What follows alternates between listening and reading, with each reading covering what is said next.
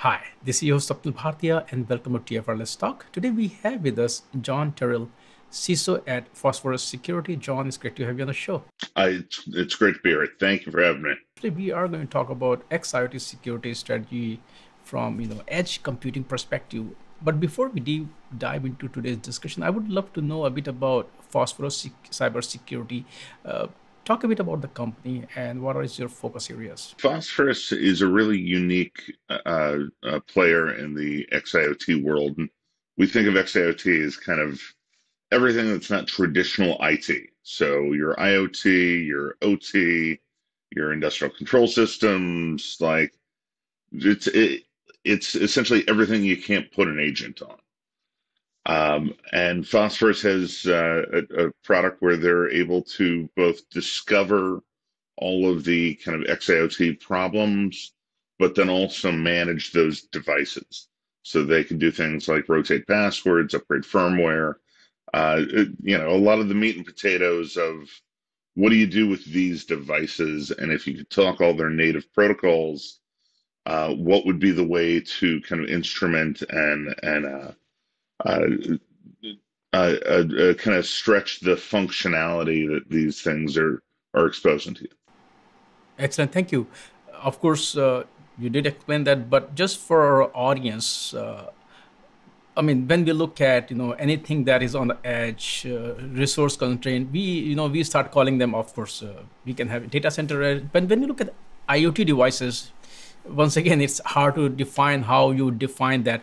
How different are traditional IoT devices from xIoT devices, and do they pose unique security challenges or no, it's the same? I just want to understand the definition of xIoT and what kind of unique, yeah. The xIoT label is kind of inclusive of both IoT, OT, and everything else you can't put an agent on. And I think the better term for this is cyber physical devices. And what I mean by that is that these are not just kind of simple computers. These are more specifically computers with a physical kind of actuator in the real world. So it's a computer with a thing attached to it. So a lot of times for the last 15 years or so, when we talked about people breaking into IoT or OT devices, they were breaking into the computer part. But when you start to manipulate the thing that's attached to it, you start seeing the real world side of it. So the earliest option of this would be something like Stuxnet, right? They got into the computer, but then they affected a bunch of centrifuges and actually broke stuff. We've seen this as recently with things like Frosty Goop. They got into the computer that impacted the HVAC system, but then they turned off heating for 800 apartment buildings in sub-zero like temperatures. So it is this cyber physical concept that's really the fascinating part of this. And that's the xIoT world. Excellent. Once again, thank you. And can you also talk about how unique the security challenges are for xIoT versus just IoT? So the security challenges are really that we don't have the same tool chain. We don't have the same, the same ability to impact things. We're very dependent on vendors and what those vendors expose to us. So a lot of times the firmware is encrypted. You're only given limited functionality, and everything's kind of different. Every vendor's a little different. The interface exposed to you is a bit different. The protocols are different. So you've got to find kind of a unified way to talk to these things. And that's really what Phosphorus has been focused on, is how do you bridge that gap from what we thought the IT world had to how do you apply that to the OT and IoT world?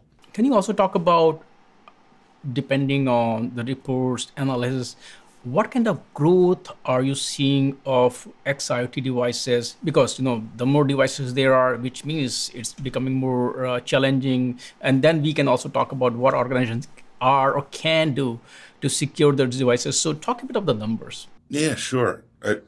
So I could go on about this for a while, but the numbers that we've seen, if we go back to like the mid '90s, the number of IoT and or this xIoT category, was in the thousands, coming up on the millions.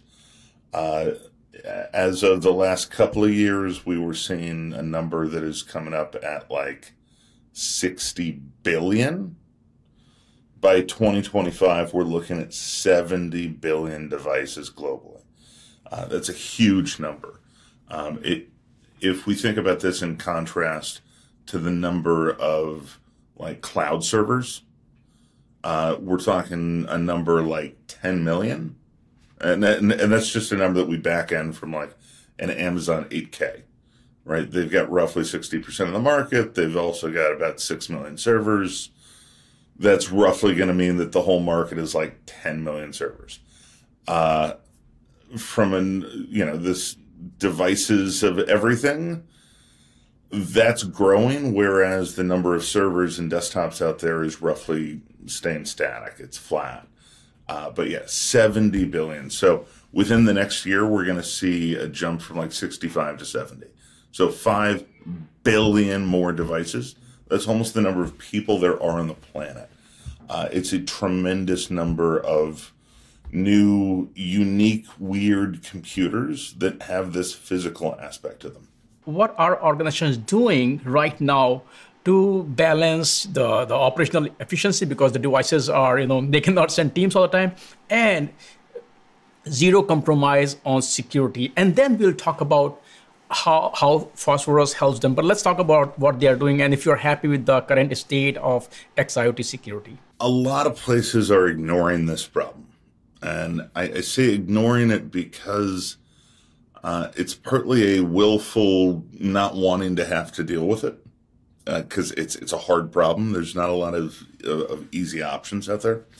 And the other side of it is a lack of awareness about what the problem is. They either don't know that the devices are on their network, because it's not the IT team that turned them on.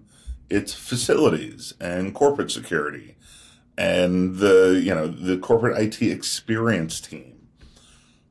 But they didn't turn on a computer. They turned on a phone. They turned on a conference ring, a conferencing system. They turned on a camera. They turned on a door controller. These aren't computers for them. They're a different thing. But they are computers. They are computers with this cyber physical thing that impacts the real world. And it's what there's this disconnect on. And it's that lack of understanding and also the ease of putting stuff on a network that leads to this sprawl where, on average, we see somewhere between 3 to 5 times the number of these xIoT devices as you have people. So if you've got 3,000 people in an office, you probably have 12 to 15,000 devices. And that shows up especially for kind of that white collar office job type of people. When you're talking healthcare, you're talking more like 10 times. When you're talking oil and gas, you're talking 20 to 25 times. So the vertical starts to matter. But if you're sitting in an office, and this makes sense why, everybody's got a phone at their desk, right? We've got cameras that are looking at doors. We've got door controllers.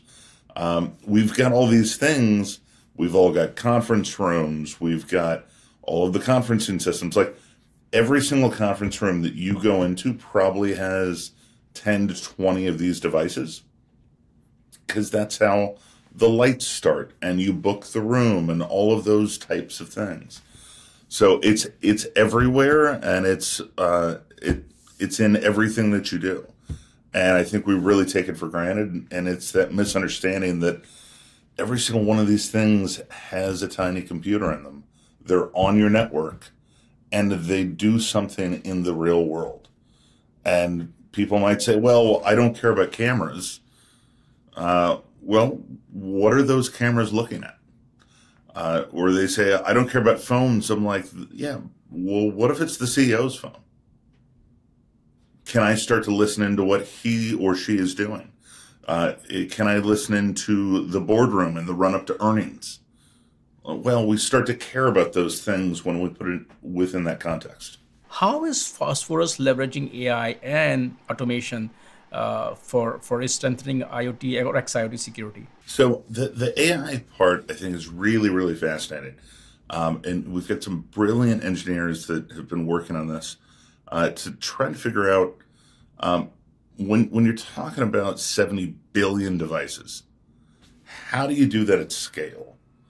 Now, we've got this concept of a genus-species model where essentially we can draw an analogy to biology.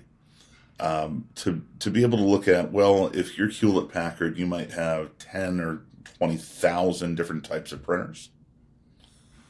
Well, how would you manage that if you're HP? And it turns out that they've got a fairly reduced number of like firmwares for each kind of generation or family or genus for each one of these groups of printers. So if you can figure out the software for one, you get many.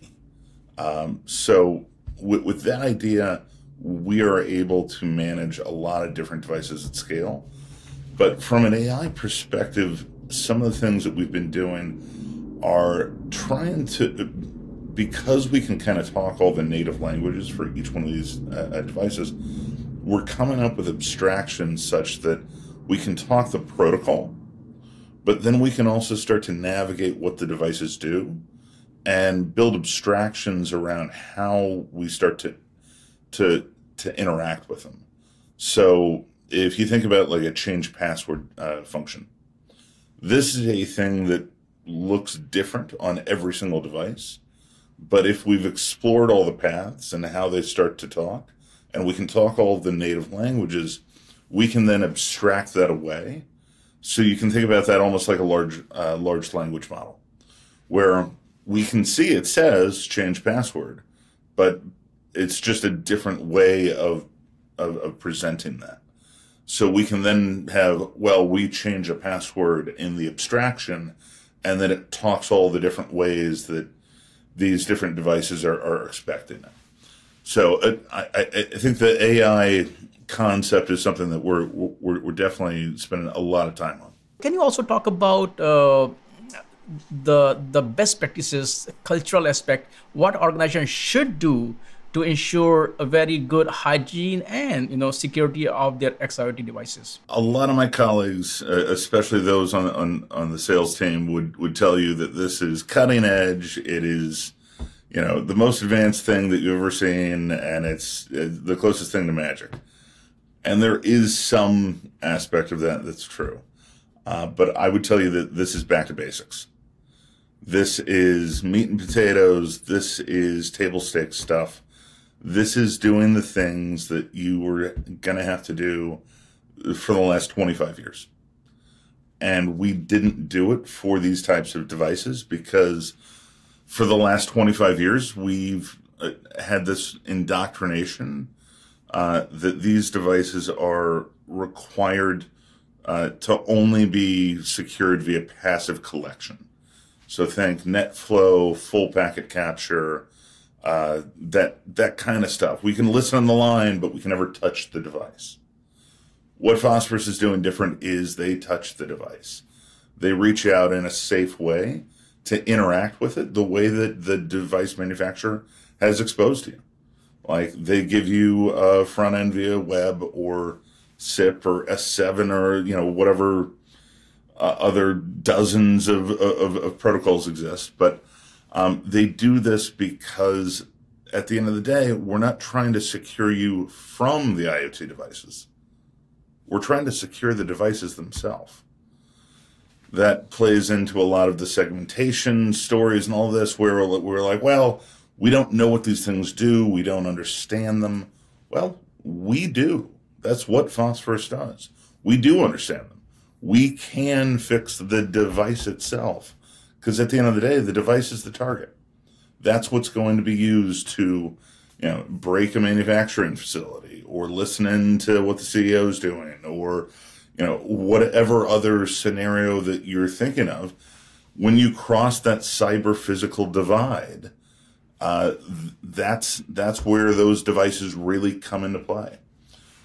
So I think we're in this new era where we've got way more devices than we've ever conceptualized, and they play a way larger part of our lives than we've ever thought. And we've had far less of an understanding than we've ever had of them, because we've just kind of neglected them and took them for granted. And we have to get back to basics, because that's what our concept of traditional IT has to make its way into this IoT world. John, thank you so much for taking time out today to talk to me about, of course, Phosphorus Cybersecurity and this whole xIoT security, cybersecurity landscape. Thanks for great insights. I would love to have you back on the show. Thank you. Thank you. This has been a great conversation.